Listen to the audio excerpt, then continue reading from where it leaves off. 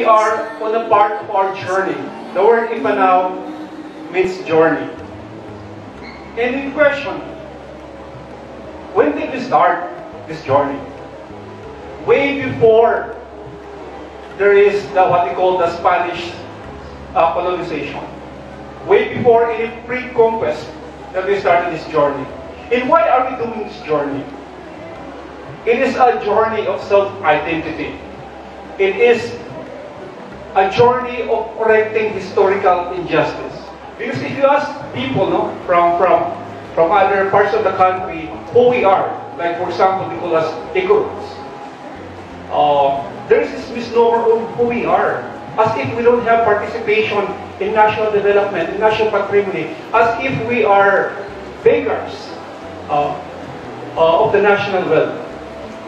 Yet most of the industries resides in the ancestral domain. You speak of the minings of Caraga, 29 mining companies resides in the ancestral domain. San Roque Dam, Amboklao Dam, Binga Dam, they reside in the ancestral domain. This is our contribution to the national patrimony.